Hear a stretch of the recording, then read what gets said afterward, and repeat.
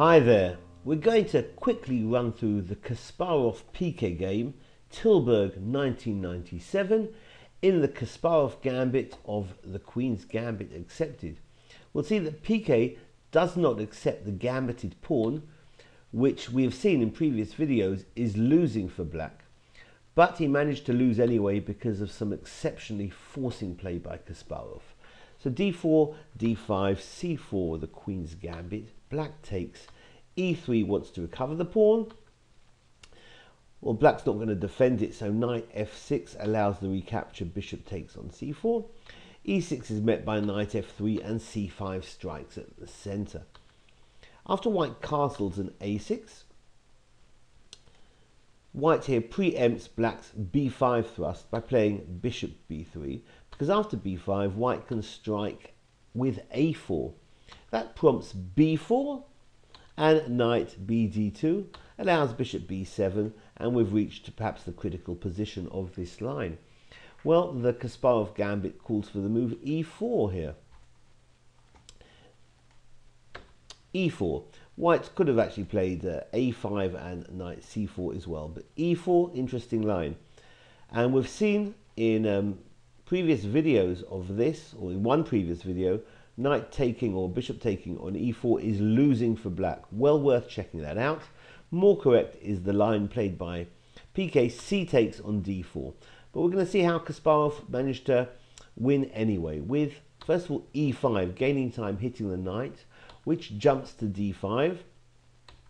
And knight c4, a very useful square for the knight, eyeing up some important squares, d6, perhaps in some variations b6, perhaps supported by an a5 pawn push.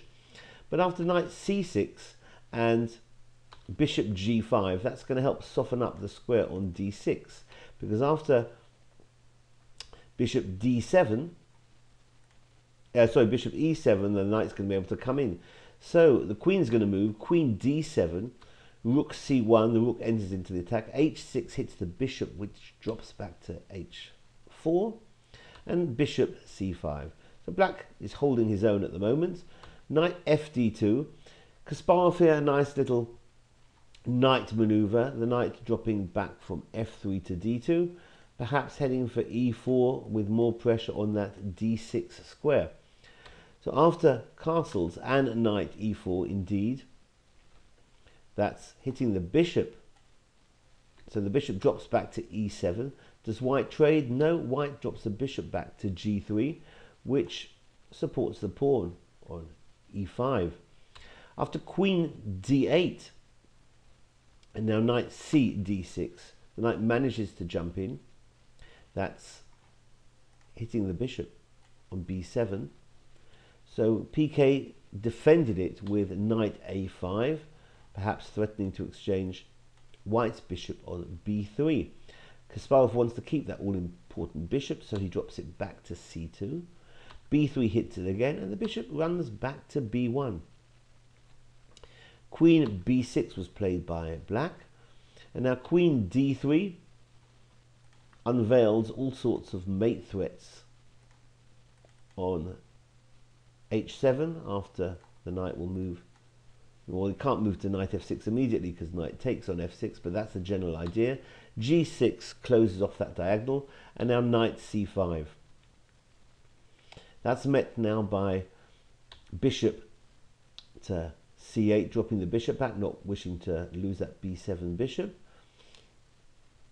Of course, if knight b4 would have been played, then that's going to drop the pawn on d4, which can be taken anyway, in fact. So after bishop c8, Kasparov could have taken on d4, but Kasparov chose to try and soften up this diagonal here by playing h4. The pawn is hoping to advance further to h5. After knight c6 by Piket, a5 first hits the queen, and we can smell sacrifices in the air here.